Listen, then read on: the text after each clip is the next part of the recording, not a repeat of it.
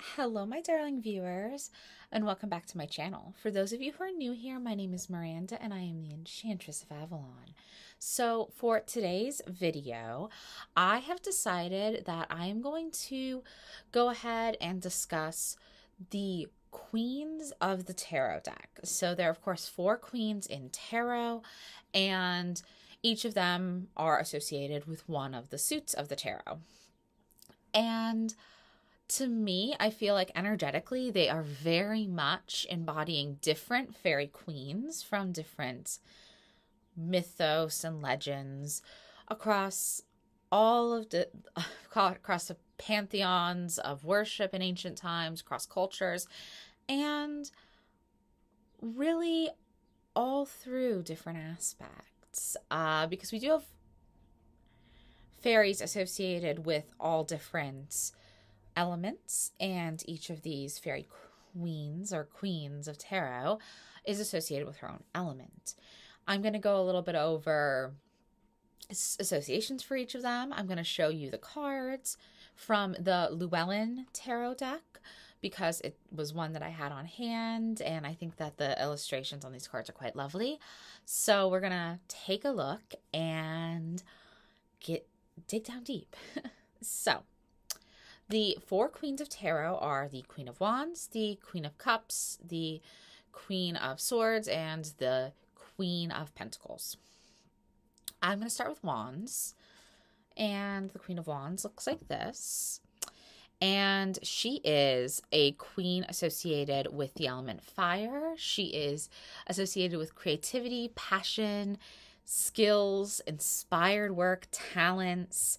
She's very much that fiery energy of a queen who is going to inspire, and a queen who is inspired by her life and by those around her. And fairy queens that kind of embody this energy are any fairy queens associated with the sun and with fire.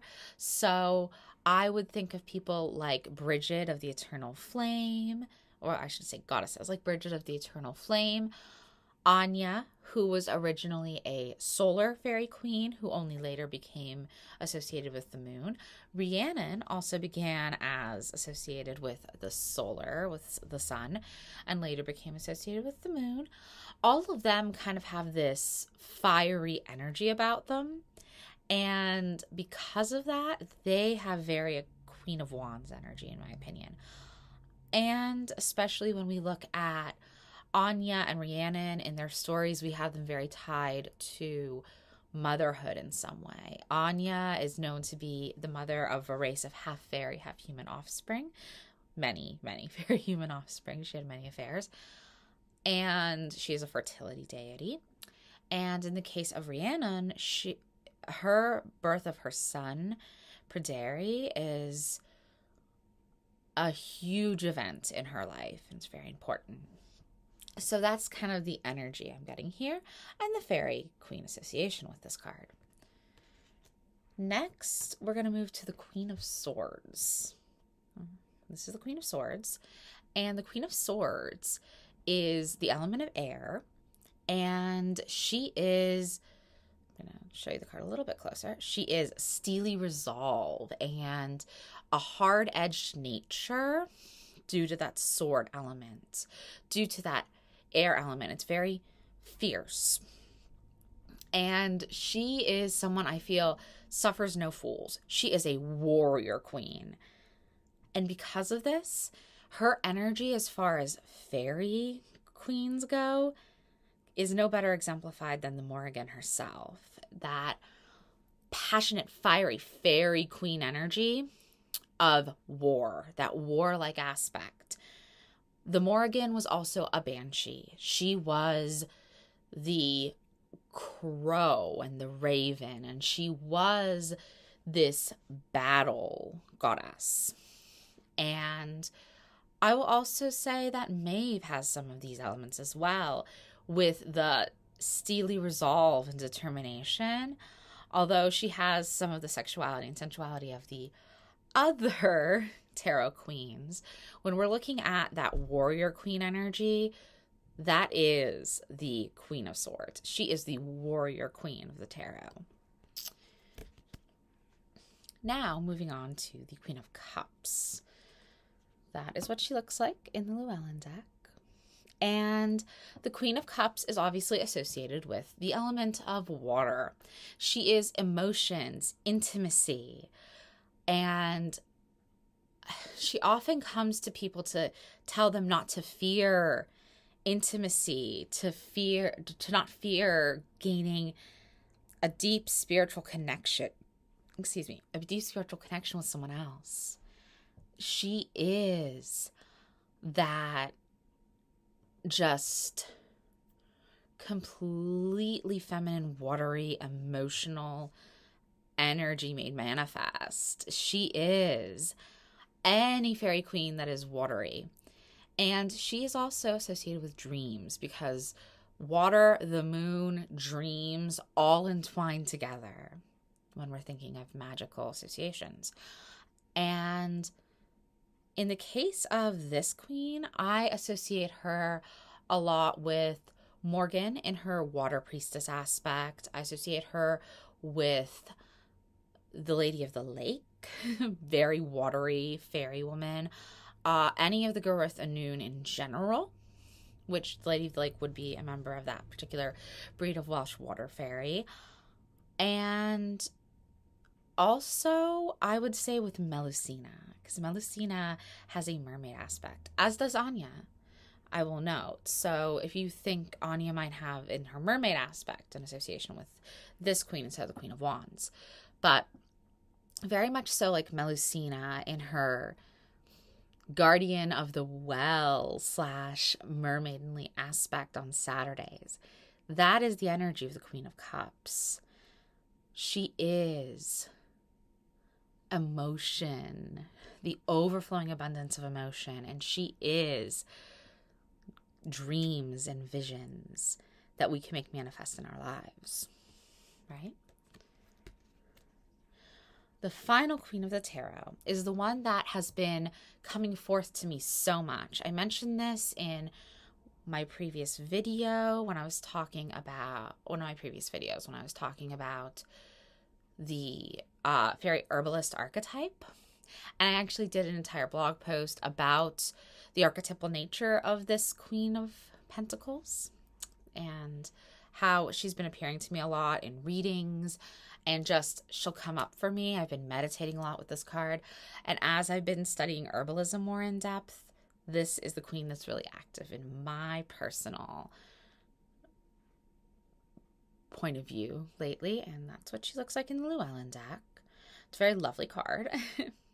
So the Queen of Pentacles is the earth element. She is also therefore associated with money. So some associate her with being a businesswoman who is able to capably run and manage a business, which there is that aspect to her.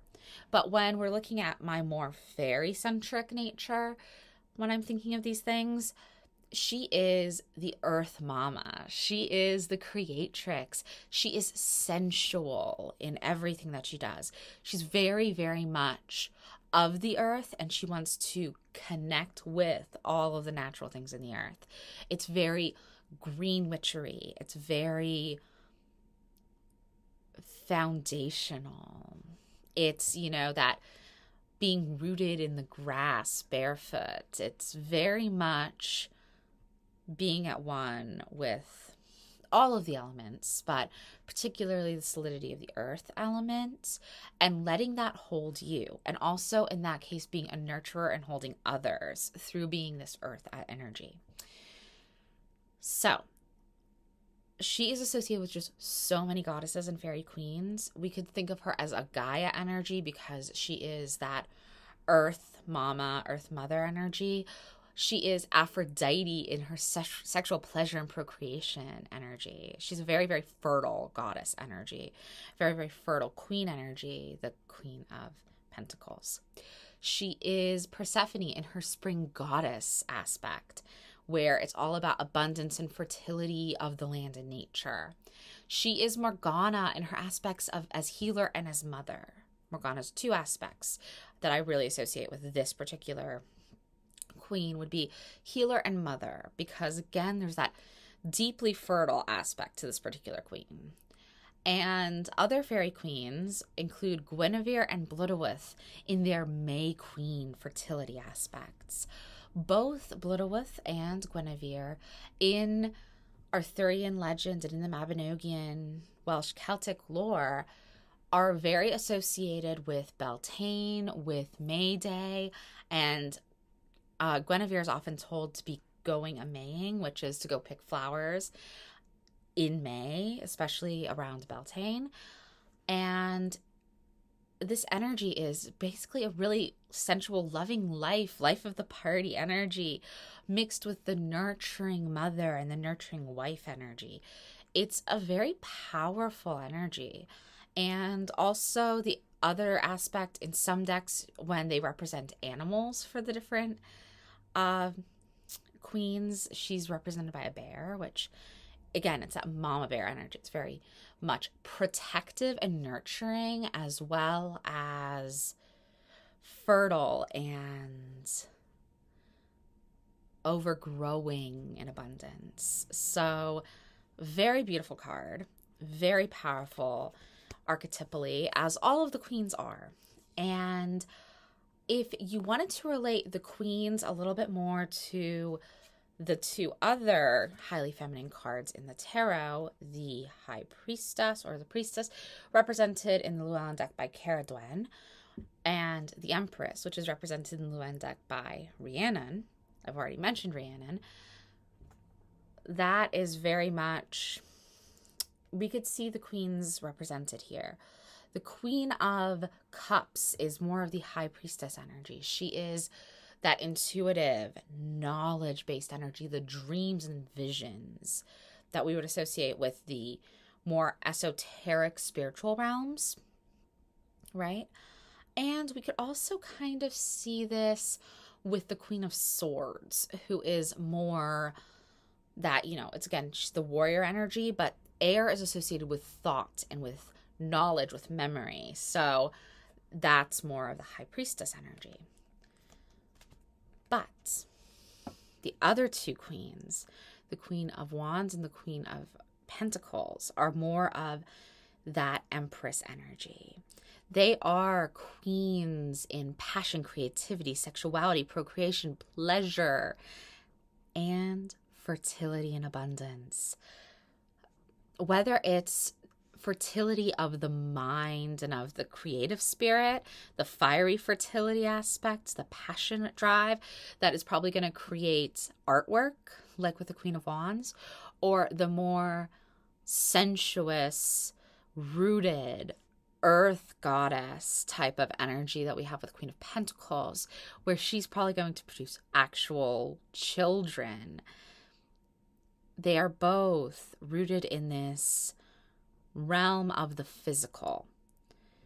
I view the Empress as the divine feminine in the more physical, nature-based realm, like our realm.